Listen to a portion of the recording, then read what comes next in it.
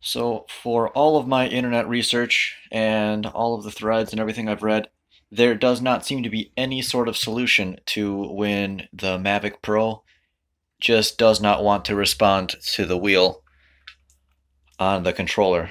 Upon further inspection of my drone, I noticed that the ribbon cable that was controlling all the motors in there had a very small rip right there.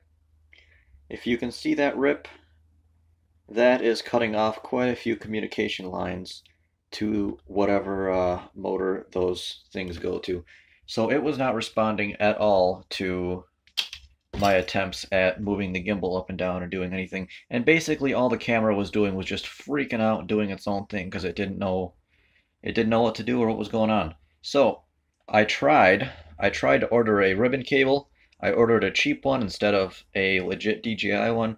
That might have been my problem to begin with, and I installed it. That ended up not solving my issue. It didn't change anything at all.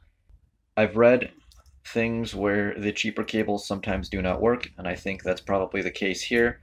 So I just said screw it and ordered a whole new gimbal with the data cable for the video, which is this one, and the ribbon cable for the motors, which is this one. And I installed my original camera off of it. I mean, you can see not all the screws are together yet. I haven't quite finished putting it together. But as soon as I turned it on and tried to start it and get the app working and stuff,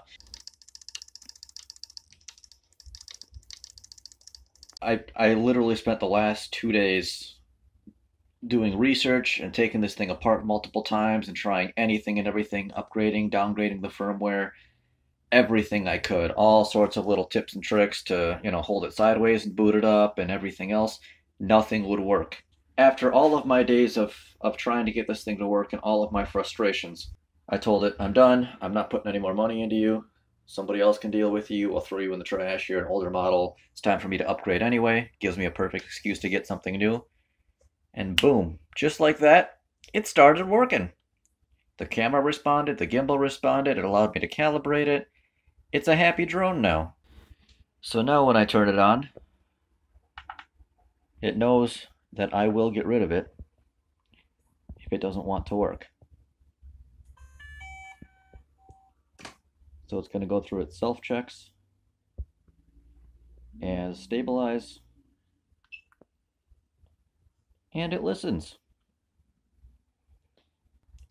Sometimes all you got to do is yell at your electronics and threaten to upgrade them, and they listen.